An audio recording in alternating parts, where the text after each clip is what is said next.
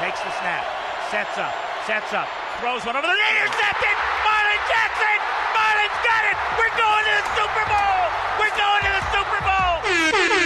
I know you're gonna dig this. Ryan Grigson is no longer with the franchise. Ryan Grigson is no longer with the franchise. I'm about to go down. You're listening to the For the COLTure podcast, hosted by Luke Diamond, Jason Spears, and Bobby Jefferson. Another low to no risk guy coming in for the Colts on a one-year deal as Ballard's theme continues. Low to no risk, build up the roster, create a lot of competition at every position. This time it's a one-year deal for wide receiver Kamar Aiken from the Baltimore Ravens. Jason, you want to start us off on Kamar? Yeah, I love this signing for a lot of different reasons. Obviously, the competition angle is good as far as pushing Dorsett, pushing Rodgers, pushing even Moncrief. This guy is a legit 6'2", physical. He's definitely different from any of the receivers that we have. I like what he brings to the table. He's a good blocker downfield, but more than that, I think he can be a really big red zone target for Andrew Luck and you know, pick up the targets that Allen would have had maybe. So I like the signing. It goes along with kind of what he's done with every other position, which is to create competition, and that's how you build a team, and that's how you get better. And with Moncrief, it gives you an option there if Moncrief goes down again, obviously with the injury problems over the last year or so. Now with Kamar Aiken, you have another 6'2" guy that could slide in there, and you still maintain size at that number 2 receiver spot.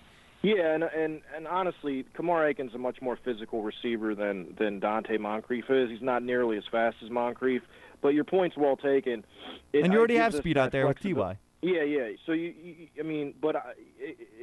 just gives you flexibility and the ability to, you know, if somebody goes down, whether that's Moncrief or, you know, God forbid Hilton, you have that flexibility to put another guy out there who not only is big and has a lot of really quality physical traits, but has played extensively and has experience playing and being productive, which is huge because, you know, sometimes you get guys that really haven't been productive and they're really, really low risk players, but the production isn't there. This guy started in the NFL, played 14 games, as you pointed out earlier.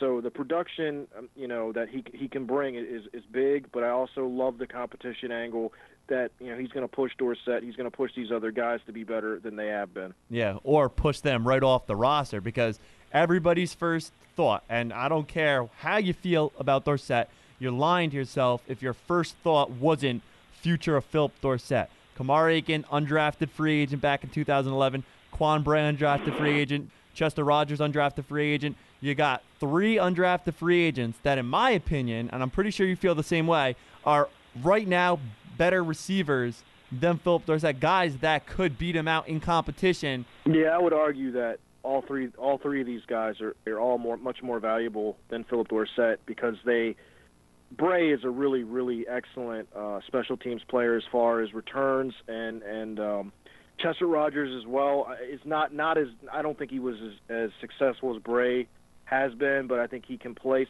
special teams as he did last year, and I think he can get better. And Aiken has played special teams and has experience doing it as a gunner and just playing on special teams. So and he was fine. He's good at it. So that gives them, you know, a little bit of a. I mean, obviously you're not going to keep these guys unless they're productive as wide receivers, but I also think that gives them an edge over Phillip Dorsett because he does not do anything on special teams. Yeah, and they're more productive than him at the wide receiver position. And on top of it, right, they bring you value in other areas and other aspects of the game in the return game, helping you on special teams. We haven't got to the draft yet. I think this Kamar Aiken pick kind of does eliminate any possibility of drafting a late-round receiver, so I don't see us taking a receiver at all in this draft.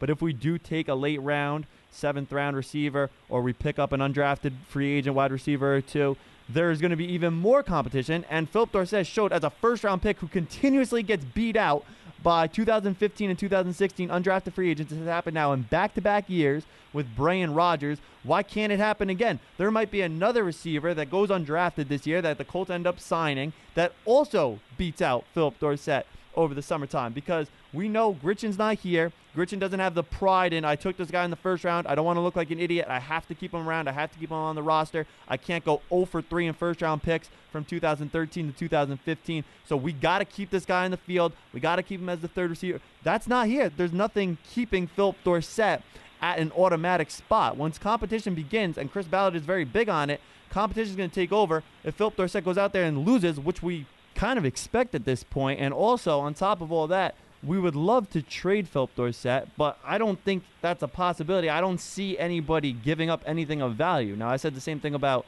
Dwayne Allen, and I was wrong, but with Phillip Dorsett, you look at this guy, he's done nothing on the field. He can't help you pretty much in any aspect of the game. He's got bad hands. I don't think he wants the ball even thrown at him at the end of games. He can't field a punt. He can't fair catch a punt, let alone actually be effective and return punts. So I don't see any value in Phillip Dorsett as far as like a trade option goes. And also, every year, undrafted free agents are coming out and producing at a higher level than Dorsett. Why would anybody give up a pick to get basically an undrafted free agent that's a couple of years older than the guys they could just pick up on the undrafted free agent market?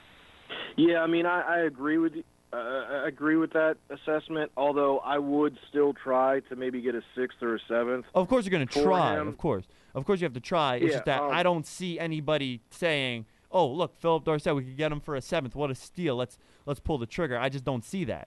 Right. Well, the bottom line for me is lack of production, and for me, I think if you put, Chester Rogers and give him the snaps that Phillip Dorsett had last year, or Quan Bray, or Kamar Aiken, or whatever, even though Kamar Aiken wasn't on the team last year, I think if you put the other two that I mentioned in Phillip Dorsett's spot, I think your production that you get from those two guys far outweighs what you got from Phillip Dorsett, because really, the only thing Phillip Dorsett is good at is drawing pass interference penalties. He doesn't go up and catch balls in traffic. He doesn't break plays, have long runs, and he just doesn't do anything well.